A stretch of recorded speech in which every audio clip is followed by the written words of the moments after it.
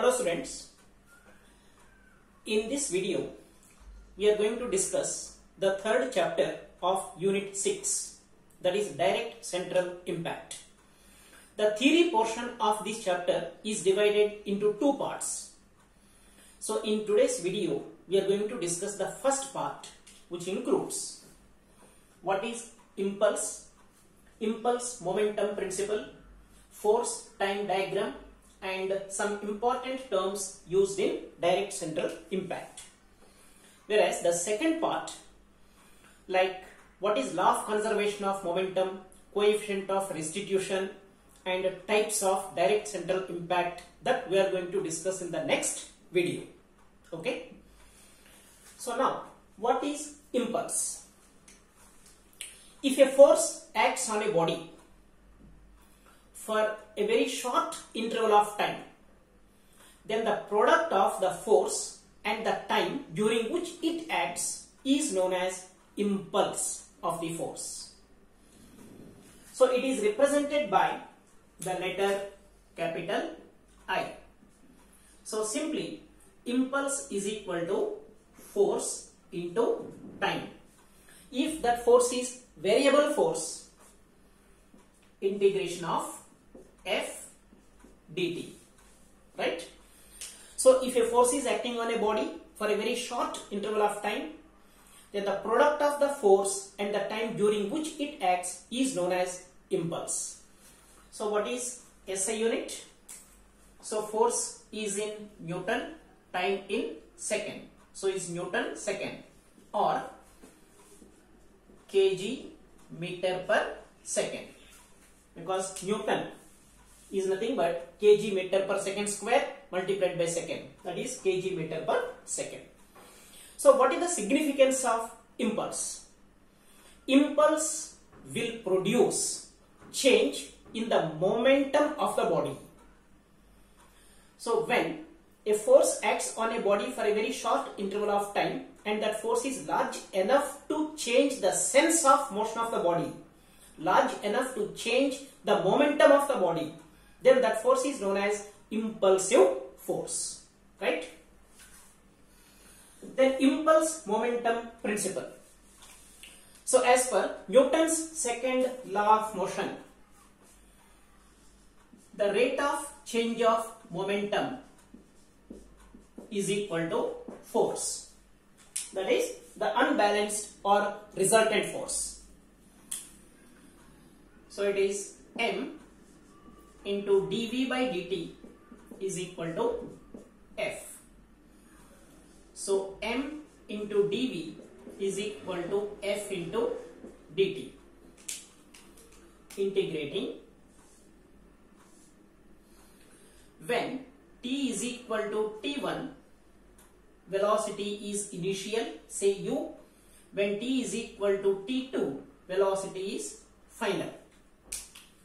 So putting the limits, integrating and putting the limits, you have m into v minus u is equal to integration of f dt, that is t1 to t2. So here v is the final velocity, u is the initial velocity. So mv is the final momentum, mass into final velocity, minus m into u, initial momentum. So that is change in momentum, final momentum minus initial momentum. Change in momentum is equal to, so it is force into time, is nothing but impulse, known as impulse momentum principle. Change in momentum is equal to impulse. So it is the application of Newton's second law of motion, right? Then force time diagram.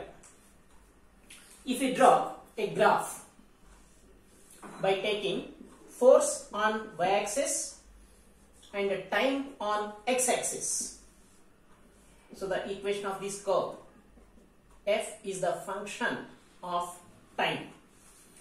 Then if you find out the area under this curve, area under curve of FT diagram, say from T1 to T2, So area of this under curve is equal to integration of f dt from t1 to t2. So what is this integration of f dt? Is nothing but impulse. So the area of ft diagram, force time diagram, gives you impulse. Like area of force displacement diagram, that gives you work done. Similarly, area under curve of ft diagram gives you impulse, right? Now we will see the important terms used in direct central impact.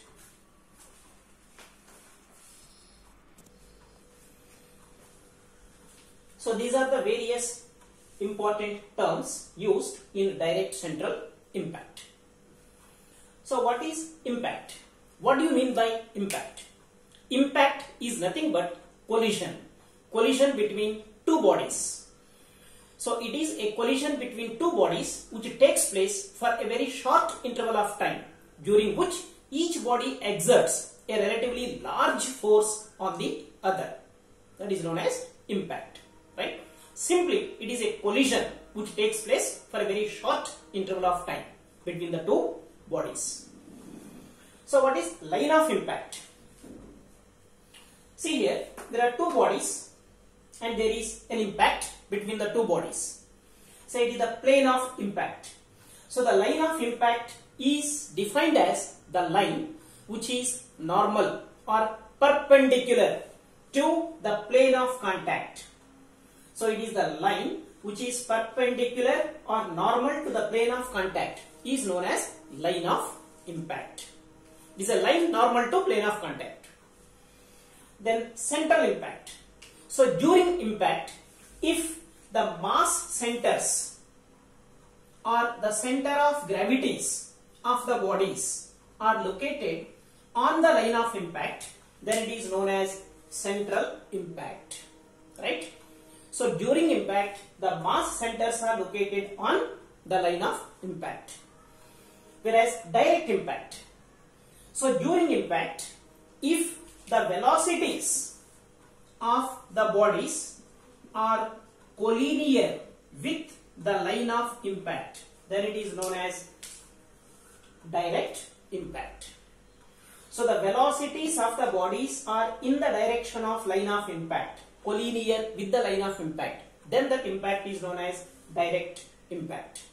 Whereas oblique impact, so it is the impact between two bodies during which the velocities of the bodies are not collinear, then it is known as oblique impact. Bodies moving with different directions, in different directions. So when there is an impact between those two bodies, that is oblique impact. If the bodies are moving along the same line, velocities are incollinear with the line of impact, that is known as direct impact.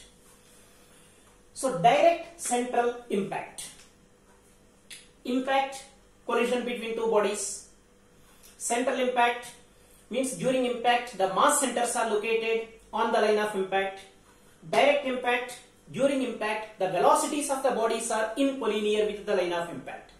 So direct central impact means it is the collision between two bodies during which the mass centers are located on the line of impact and the velocities of the bodies are incollinear with the line of impact. That is known as direct central impact. Then time of deformation. See, during impact, the bodies undergo change in their size and shape. So the bodies deform. So the time taken to deform, to change their size and shape, is known as time of deformation. So after deformation, the bodies tend to regain their original shape and size, which is known as restoration. So the time taken for restoration to regain their original size and shape is known as time of restoration, right? This deformation and restoration takes place during impact. So the time taken for deformation plus the time taken for restoration is known as time of impact. Means simply time of impact is equal to the time of deformation plus the time of restoration. That is the time of impact. Understood? So in the next video, we are going to see what is law of conservation of momentum, what is coefficient of restitution, and what are the different types of direct central impact. Okay? Thank you.